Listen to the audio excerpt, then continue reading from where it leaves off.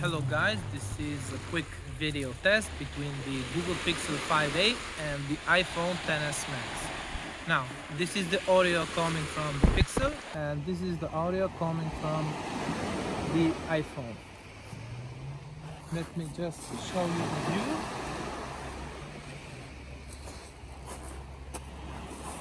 And I already know for a fact that the video on the iPhone looks better, but keep in mind the price.